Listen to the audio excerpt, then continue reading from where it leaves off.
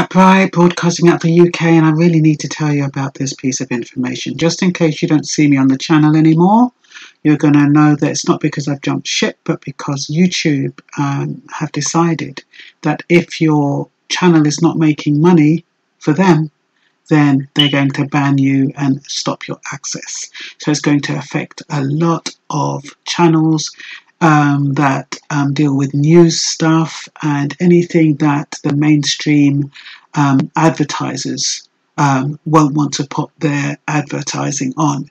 They want to see more channels about makeup, more channels about fun things, more channels about, building stuff and, how to do things, but less of the controversial topics, politics, news, that kind of stuff. Well, how they're going to determine that is they're going to do that by demonetization. So if you've had a lot of demonetized videos, you can more or less guarantee that your channel might be one of those that is going to be pulled.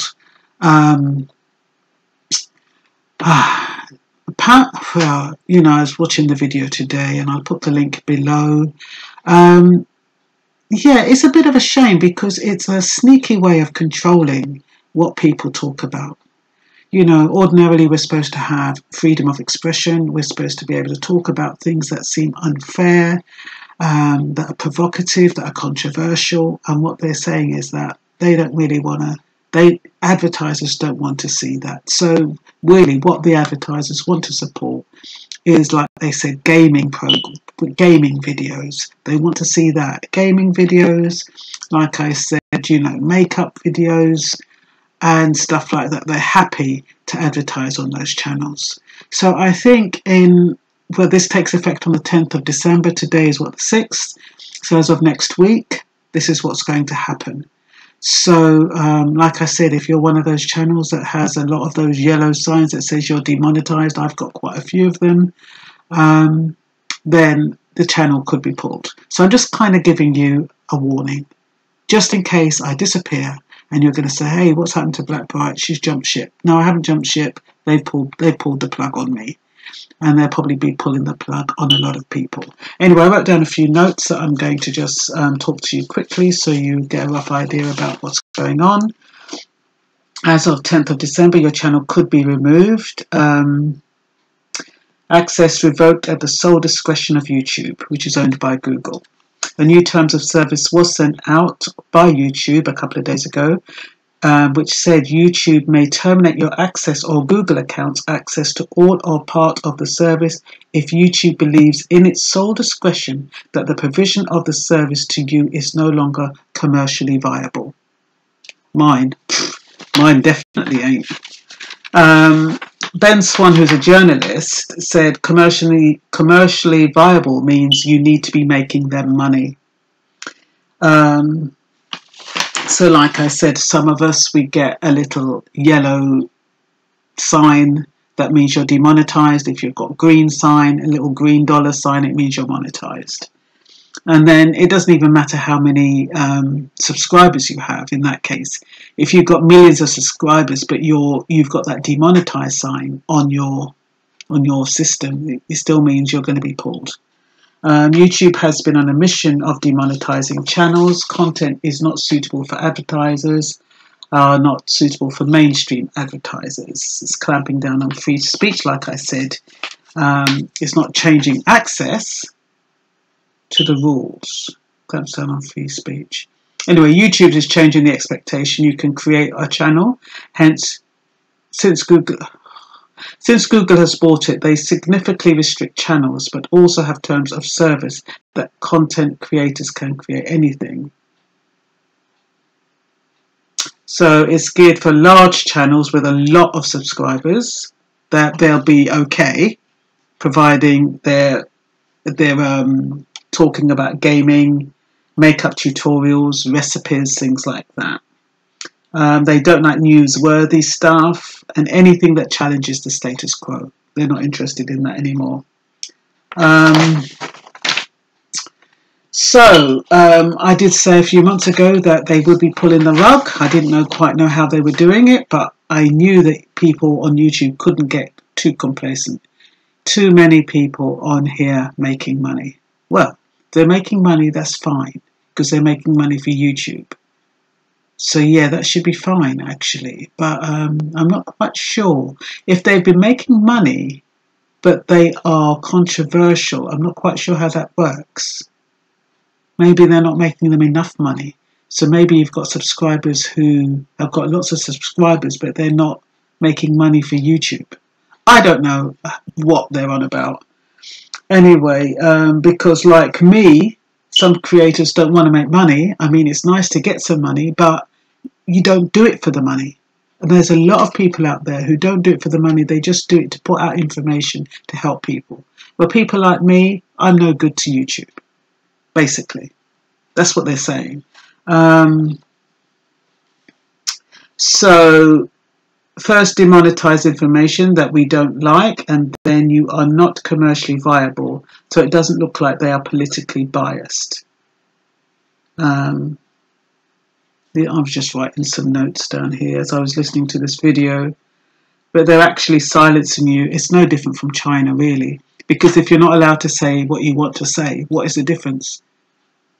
China censors you. This is another way of censoring you. They're censoring you by demonetizing you. And by demonetizing you, they're going to pull the plug on you. So there's no difference there. I'm not quite sure if I'm going to change my direction. I don't think I will. I think I might do some more of those videos that are more to do with not necessarily self-development, but, you know, issues to do with life then, if I think there's something important. But then I don't know if I can get passionate about that. So I don't even know what's going to happen. I'm just going to play it by ear and see what happens. Okay, TikTok apparently is the next big thing. It's got 1.5 billion users, but that's only if you've got 15 seconds. You're supposed to make an impact in 15 seconds. Remember with Twitter, when it first came out, you could only use about, I think, 100 characters. They've expanded it now. But it's a similar thing to that, only that this is videos.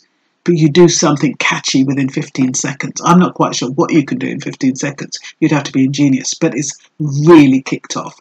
And I think it's really kicked off with the young, because the young have a small attention span, or short attention span for the most part when it comes to entertainment. So they love it. And they can do all their little stupidness well, not necessarily stupidness, but they can do their little bit of creativity in 15 seconds.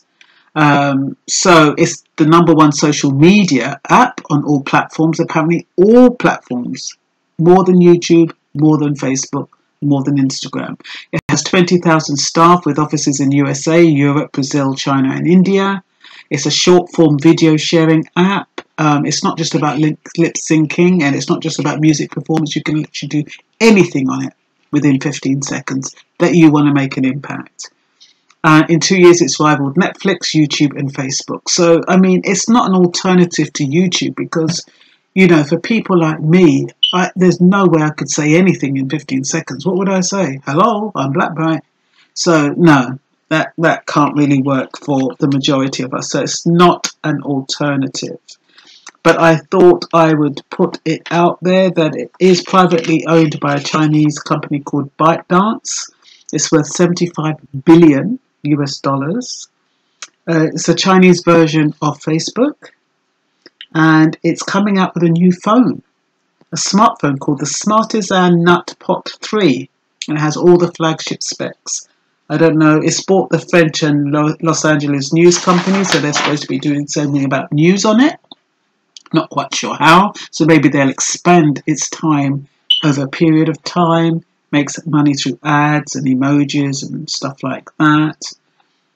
India banned the app for a short while, saying it was causing cultural degradation for the young people, but then it was overturned, so it's still running rampant.